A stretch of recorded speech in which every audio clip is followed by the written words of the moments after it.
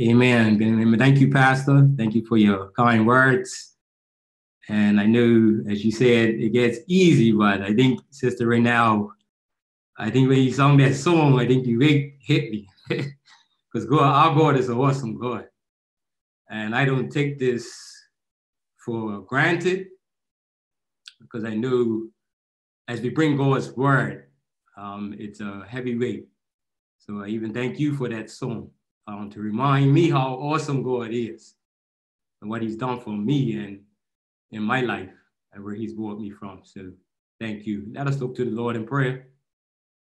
Dear Heavenly Father, we just thank you for another time, another season, Lord God, that we can be, Lord God, amongst your people to share your word. Lord, I pray that you will hide me behind your cross.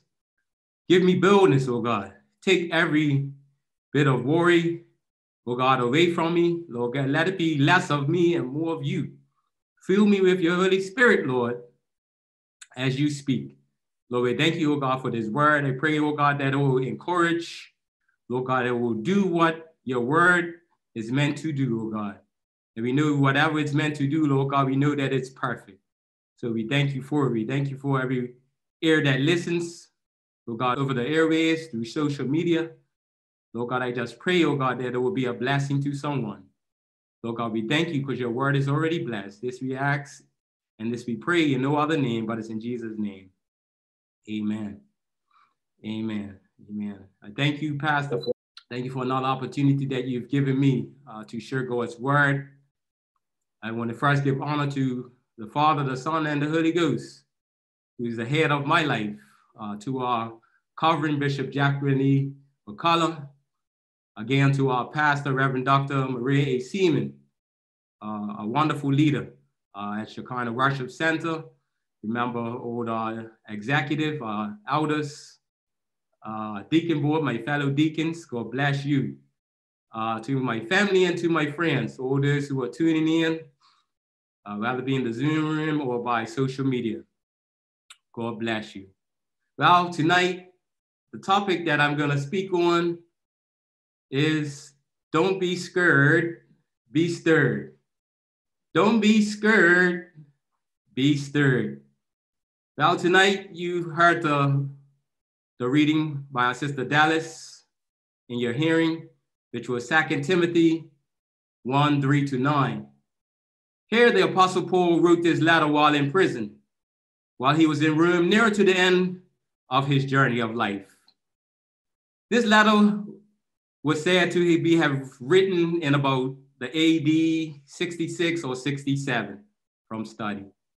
In chapter 28 in the book of Acts, we find Paul had been put in prison. And now once again, we find him here a second time in prison again in the book of Timothy. In our text, Paul writes a second letter to his son in the gospel, Timothy. Paul's second letter to his son is one to encourage him in the faith. Paul would encourage him to use his spiritual gifts and also to give him insight about the church. He would tell him how to deal with false teachers in the church and even warn him about perilous times that will come in the last days. Are we in the last days, church? Amen. Some scholars say Paul was writing this letter to Timothy because he knew his life was coming to an end. Here in this letter, we see is here from a spiritual father to a son in the ministry. Now we will look into our text and explore a little bit and see how Paul would encourage his son in the gospel, Timothy. And now in 2021, how we can be encouraged, amen, as we look at the following 3 points. Point number 1, faith needed. Faith needed. We definitely need some faith. Point number 2, faith stirred. Faith stirred. And our point number 3 is faith in Jesus. Amen. There's no other faith if it's no faith other than in Jesus. Amen. Well, let's look at our point number 1, faith needed. Let's look at our text, 2 Timothy 1, verses 1 and 2. And it reads, Paul, an apostle of Jesus Christ, by the will of God, according to the promise of life, which is in Christ Jesus. Verse 2 says, to Timothy, my dearly beloved son, grace, mercy, and peace from God the Father and Christ Jesus, our Lord. Paul, an apostle. This word apostle, from the translation apostolos, one who is sent forth. In the Holman's Bible Dictionary, I looked it up and it puts it this way. An apostle represents the one sending and has authority to represent the sender in business, in political, or educational situations. Well, here are a few other references in the Bible where Paul begins here as an apostle to the will of God. In 1 Corinthians 1 and 1, it speaks about that. In 2 Corinthians 1 and 1, Ephesians 1 and 1, and there are many other scriptures talking about Paul, the apostle, and I won't list them all. When you are sent as a representative of God, what you do is you must line up with his perfect will for your life. You must line up with the will of God for your life. I will always remind my men's class in Sunday school, the will of God is like a straight line. Picture it. God spoke his will over our lives before we were even in our mother's womb. The will of God doesn't change, but yet we do. We always change. We must thank God for his mercy and for his grace when we find ourselves falling away from that straight line or the perfect will that he has for our lives. We oftentimes want to make our own lives, whether it be crooked or whether they be straight. And most of the times, they're far from straight. We praise God, he is always a prayer away. He can get us back on track through his son, Jesus Christ, amen, who came back as a ransom, amen. Amen, because I knew I was once in darkness, and he snatched me out of that sinful state. I just thank God because he can always bring us back. Yes, I was brought up in the church. I strayed away. But as the word says, you train up a child in the way that they should go. And when they are old, they will not depart from it. So when the will of God is on your life, you must line up with it. But it takes you to accept it, amen? So here we see Paul knew this quite well, that Jesus is the way, the truth, and the life. Remember in John 14:6. So we must have the same type of faith. In our text, 2 Timothy 1, verses 3 and 4, it reads, I thank God whom I serve from my forefathers with pure conscience, that without ceasing I have remembrance of thee in my prayers night and day. Verse 4 says, greatly desirous to see thee, this is Paul speaking to his son, being mindful of thy tears, that I may be filled with joy. In study, I found out that all of Paul's letters, going from Romans all the way up to the book of Timothy, Paul always gave thanks. Paul finds himself in a mood of thanksgiving to God, in whom he will serve. This was something he had always done on many occasions. But here in our text, Paul writes this letter from a prison cell in a Roman dungeon, giving thanks to God. Can we give God thanks even when we find ourselves in our own prisons of life? It may be a physical prison. It may be an emotional prison you find yourself in. You might question God. Can you always give God thanks in those situations? So here we see Paul here is serving God with a pure conscience, as his forefathers did. His forefathers who were Jewish, they had done this. The blueprint had already been laid. So this was already in him. As I said, when you raise up the child young in the way they should go, when they get old, they will not depart from it. Amen. So it was already in him. We can look right here in Bermuda. Back in the day, our great-grandfathers our grandfathers, they served the true and living God. But here we are here today in 2020. A large percentage of our children will not be able to say this. They will not be able to say that they have the blueprint of this life of faith in Jesus. We are now living in a society who has turned their back on God. They don't want anything to do with God. They don't want anything to do with the church or what's happening here today. It happened in the Bible, so hey, it must happen in these last days, amen? Back in our text in verse 4, where it said, I thank God who I serve from my forefathers with a pure conscience, that without ceasing I have remembrance of thee in my prayers night and day.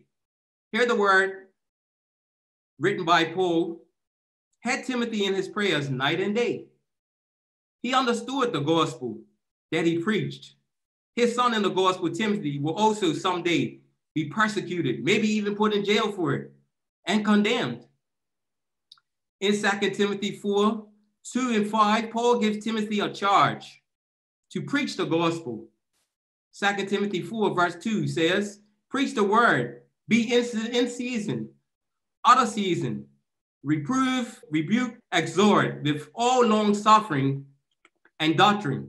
Verse 3 says, for the time will come. That time we find ourselves in here today, church.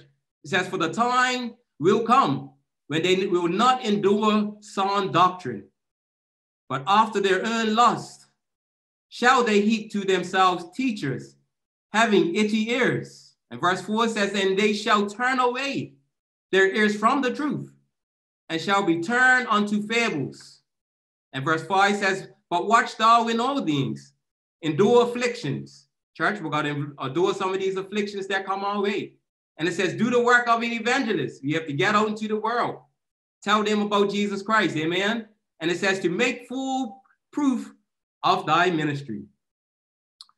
With Paul having Timothy, his son in the gospel, in his prayers, I'm sure Paul had a spiritual insight into the things his son Timothy will come up against.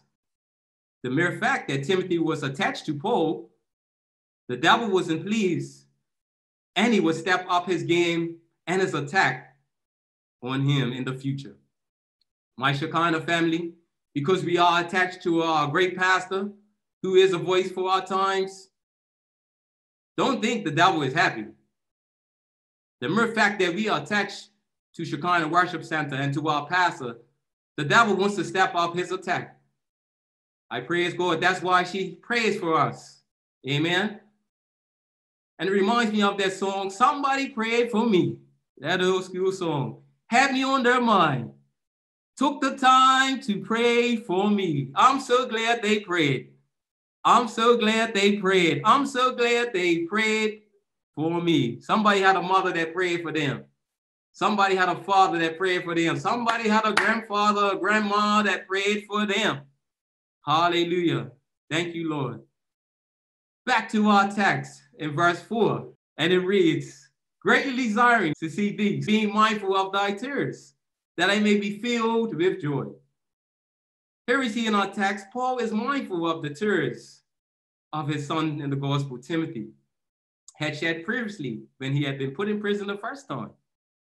So with Paul being locked up here a second time, he was desirous to see his son Timothy again. This would have to give him much joy just to see his face, to communicate with him, I'm sure. And in our text in verse 5, it says, when I call to remembrance the unfeigned faith that is in thee, which dwelt first in thy grandmother Lois and in thy mother Eunice, and I am persuaded that in thee also. What comes to mind when reading this was Timothy's unfeigned faith. When you're in prison, think about it, you have a lot of time on your hands. You're in prison sitting there, you have a lot of time on your hands. So he had time to think.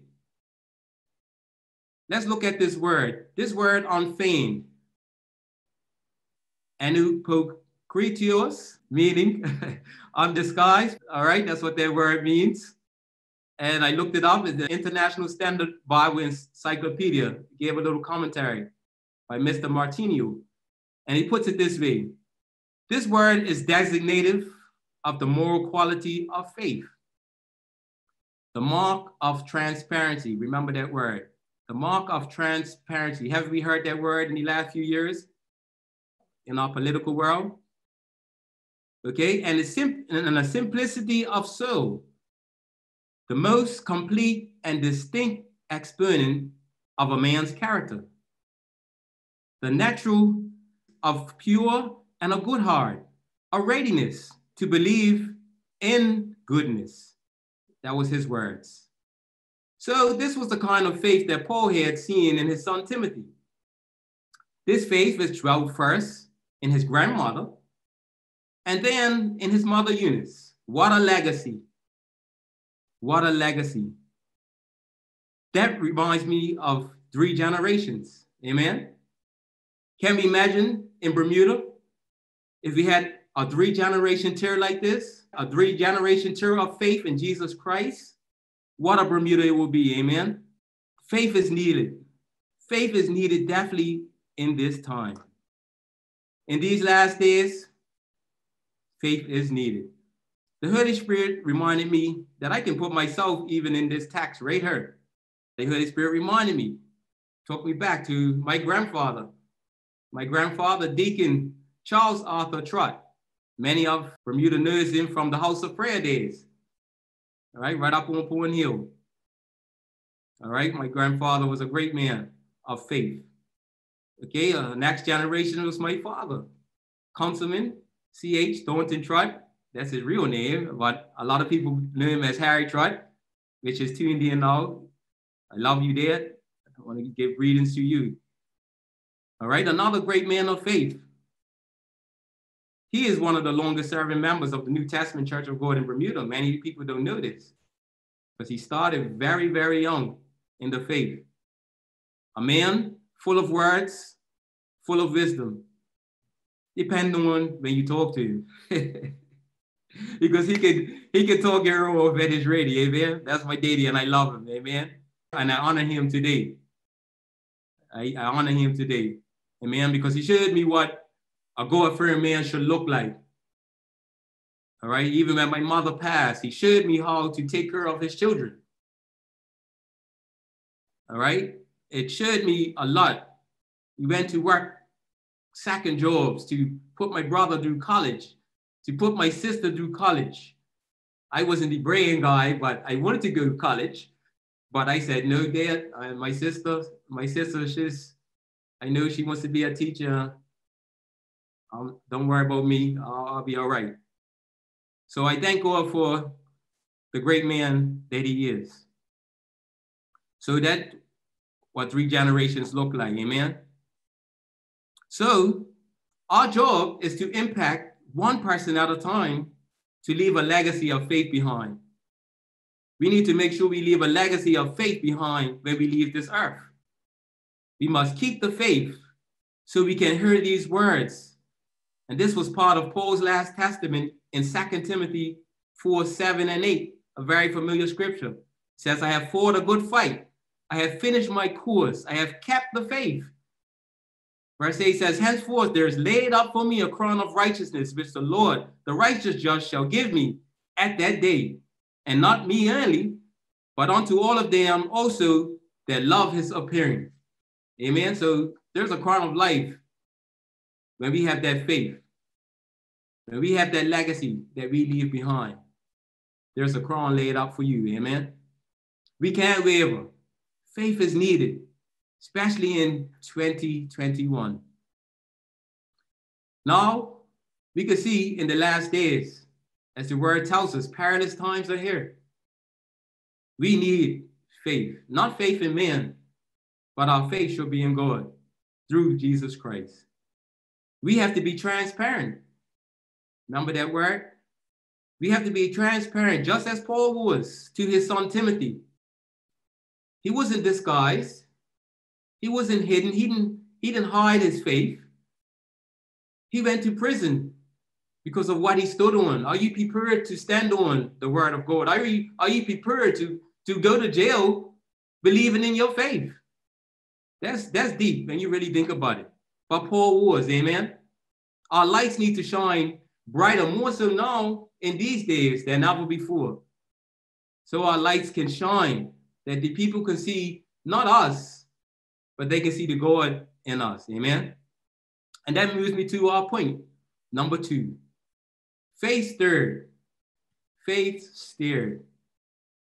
In our text, 2 Timothy 1, verse 6, and it reads, "Wherefore I put thee in remembrance that thou stir up the gift of God which is in thee by the putting on of my hands." This is Paul here speaking. Paul, knowing the gift that God had put in his son Timothy, he had time to reflect. Remember, he was in prison. In this letter, he encouraged Timothy to stir up the gift that was given by God through the laying on of hands. Early in Timothy, in 1 Timothy 4:14, it reads, he said, "Neglect not the gift that is in thee, which was given thee by prophecy, with the laying on of the hands of the presbytery." And God showed me a little demonstration. It will take a few seconds to demonstrate. And if everybody can see. So I have a glass here. It has some drink mix. All right, so the drink mix in the bottom here represents our gift. God has given each and every one of us a gift and a talent. So the gift by itself here, sitting here, it's doing nothing. The purpose of the drink mix is to have something added to it. Amen? So maybe you want to add a little bit of water. So we'll add the water to the drink mix. Okay, so now you see something has happened. The water, which represents the Holy Spirit. So I poured the water into the drink mix. I poured it on purpose. I hope somebody's getting this. I poured it on the purpose. All right, this drink mix is here to bless somebody. All right, so it activated the gift. The gift by itself weren't doing anything. So now we have the gift that's been activated by the water, which is the Holy Ghost. So after activation, there now has to be some action. I have to stir up the gift. Action is stirring up the gift. Now I have that rare picnic drink out of Rogers Lights, but it's not complete. Because if I want to make it taste great, I have to add a little bit of sugar, maybe a little bit of lemon, a little bit of gingerbread. I can't give all my secrets away because Elder Rogers lost my drink. I can't give away all my mix. But we have to add a little something to it. Each and every one of us have a little something within us to add to the purpose that God has given you. Amen. So I hope that demonstration helps somebody tonight. Your gift is here to bless others. It's not just for you. When your gift is stirred up, others will be blessed by it. Not only will you be blessed, but your gift will make room. That's what the word of God says. Your gift will make room for you.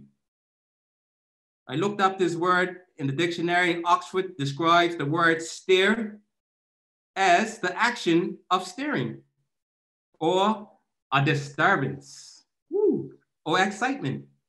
Wasn't that excitement, a little excitement going on just now when you saw that? I was excited because when God showed it to me, I was excited.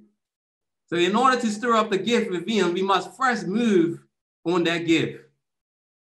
In order for me to move on that purpose, that drink mix, it had to take some action. I mean, the action part had to take place. Then we must cause a spiritual disturbance. Because remember, the enemy don't like you or me who believe in God. So it's going to be a spiritual disturbance to him. He don't like anything that looks like God. So there must be some spiritual disturbance to the enemy, amen? Then finally, we must be excited. We have to be excited about what God has done for you and the gift that he's given you. We have to be excited with this gift, amen? That gift that's within us. Once the gift is stirred up, then the ministry begins. And we can now line up with that perfect will. Remember that straight line we talked about from the beginning of time? The will of God for your life. And Pastor, you was talking about stirring up those gifts in the kitchen. That's what I was talking about from Wednesday night. You was touching on my sermon. I was like, no, Pastor, get out of my sermon. All right, so we have to stir up those gifts, amen? Whatever gift God has within you, you have to stir up that gift. Let's get back to our text, amen? In 2 Timothy 1, let's look at verse 7. It says, for God has not given us the spirit of fear, but of power and of love and of a sound mind. Here it says God hath not, meaning God has not given what's coming up next. God has not given the spirit. Yes, I said fear is a spirit. God has not given us the spirit of fear. Fear to the Christian is the opposite of faith.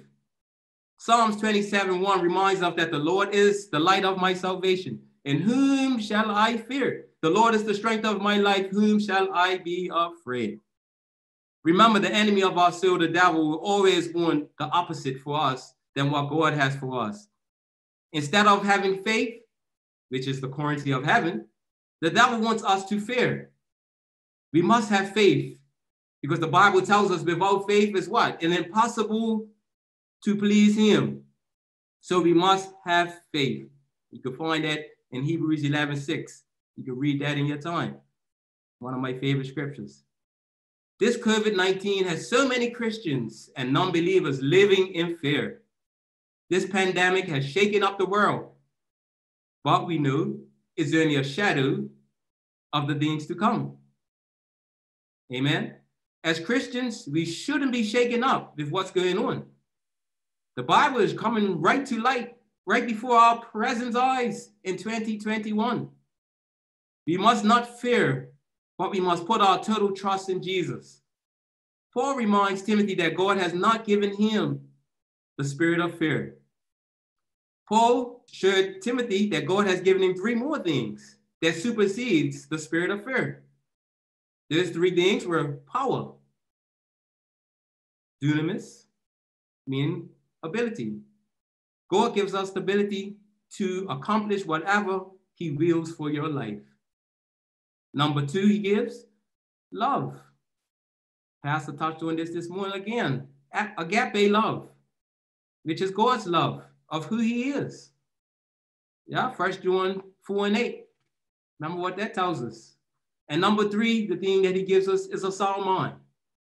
He gives us the mind of Christ, a disciplined mind. You can find that in Philippians 2:5. God gives us the mind of Christ. God gives us everything we spiritually need. We must decide to move in faith and stir up those dormant gifts. Just as that mix was in that glass by itself, sitting there doing nothing, we must now activate that gift that's within. These gifts become part of our purpose, so we can fulfill the will or that straight line that God has for our lives. And that takes me now into my final point. Yes, I'm moving real quick. I hope you're all enjoying this. And our point 3 is faith in Jesus. We must have faith in Jesus. In our text, 2 Timothy 1, I'm going to read verse 8 and verse 9.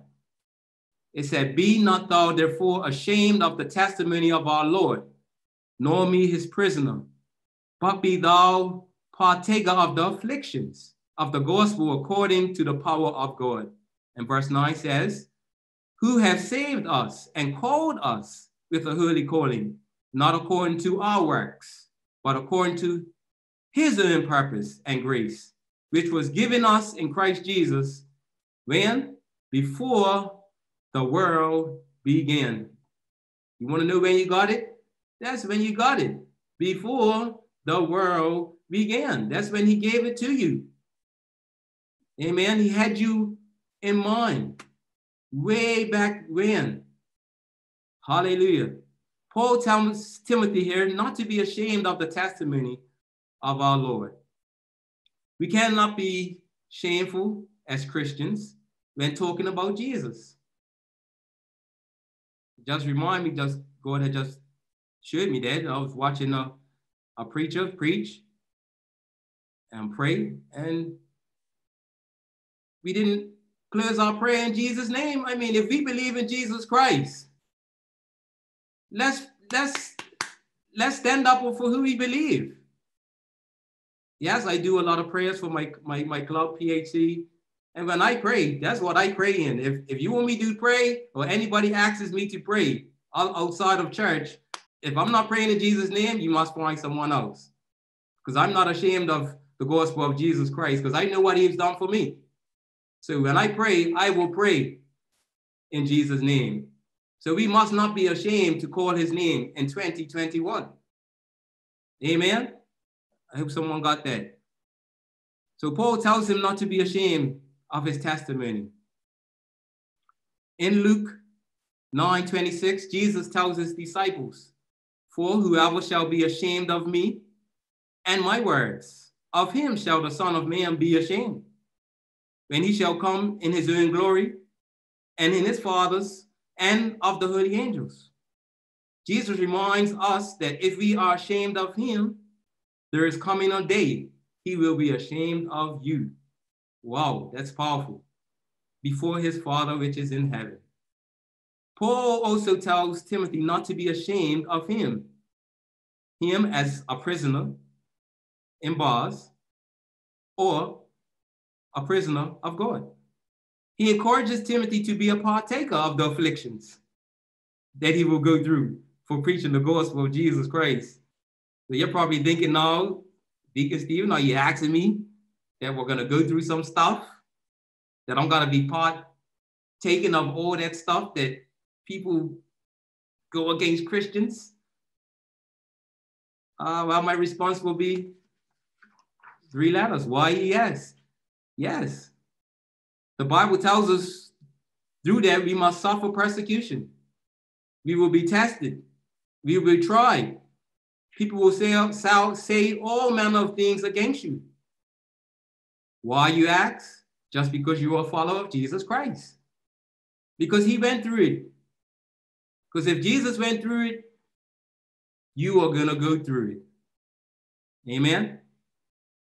So remember what we had said earlier. God has not given us that spirit of fear. So there's no need to worry.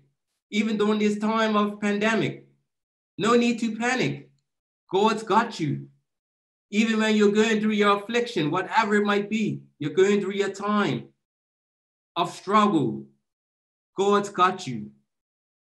There is no testimony without the test. You've heard it before. You cannot have a testimony without going through the test. Amen? So you're going to go through some stuff.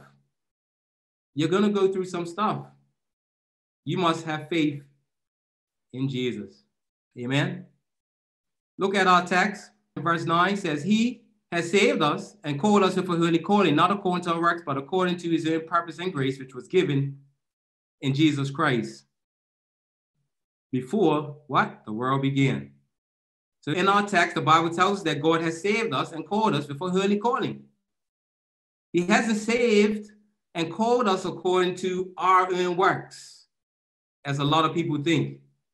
It's because what I done or where I've become. No. It says according to his own purpose. That's why he's called you. The Bible tells us that his purpose was given by Jesus before the world began. You are not just here on this earth to take up space. You're not here by a mistake or circumstance. Someone might have told you you're a mistake by your mother or your father. That's a lie from the pit of hell. You have purpose. Why? Because before the world began, God spoke purpose into your life. So you're not a mistake. As long as you have the breath of life blowing into you, purpose still exists. Your purpose was already established before time began. Take a second just to think about that. Before time was even spoken of, God already had you in his mind. That was really deep, and I had to think about that and just meditate on that. As we wind on this word, just want to share a few things. Some of you might be watching or listening to this message. You may feel locked up. You may feel that someone's got you locked up and threw away the key, forgot all about you. I'm here to tell you that you have purpose. God hasn't given up on you. Maybe you've tried everything else and everything's failed. Well, I'm here tonight to present Jesus to you. As I said, faith is needed. There is no faith outside of Jesus. Because as I said, it's his will for your life. Well, the first step you must do is ask Jesus to come into your life if you don't know him. You must ask him to forgive your sins and believe that Jesus died on a cruel cross for you. And one day he will come back as he sits on the right hand of God the Father at this time making intercession for us. Maybe you once knew Jesus. Maybe you made that step one time before. And after you're hearing tonight, something ignited your spirit or something I said wants you to get back to that place where you first believed. Tonight is your night. Reminding me of a song where it says, we fall down, but we get up. We fall down, but we get up. A saint is only just a sinner who fell down, but got up again. Don't stay down. Don't stay down in your mess. Don't stay locked up in your prison. But the Bible said, who the Son sets free is free indeed. Jesus can put you back together again. There's broken pieces. There's broken pot. Jesus could create a brand new thing. He says, I will do a new thing in you. Whatever you ask for, nothing shall be denied. We just have to ask. And maybe you just need someone to pray for you. Jesus is just a prayer away. It's not that far away. He has people here at Shekinah. He has a pastor here. He has members here at Shekinah that will pray for you. So that's my message tonight, even as I am. I just thank you even for tuning in. I know it's Super Bowl Sunday. And when I saw the date, I was like, oh man, Super Bowl? All right. But let me let you know there's a greater reward than the Super Bowl trophy.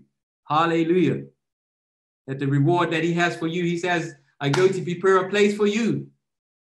And where I am, there you may be also. In my Father's house, there are many mansions. So I know he has a mansion for me. The streets are paved with gold. As if we took the Revelation class and we were enlightened about what it looks like. There's different types of colors. Wow. That place is for you. How was it designed for you? It was designed for Satan and all those who will follow him and all his angels. He said, I came to give you life, and I came to give you life more abundantly. He does not have just abundant life when we get to heaven. While we're here on earth, he's ready to give you that abundant life. And I thank God for the many blessings that he blessed me with. More abundantly. When I thought and think I have nothing, he shows me that he has more. People ask me, how you do it? I said, I just say Jesus. That's all I say. Because if I thought about it, it don't add up. The bills and the check, and it don't add up. Having a house and a mortgage, and it don't add up. Trust me. But Jesus is in control. And I know that's a part of my testimony that I can share with others. Where God is Jehovah Jireh, the provider. when we think we have less or nothing. He says, I have more for you. So I just thank you again for your time. I want to remind you, don't be scared, be stirred. Blessings.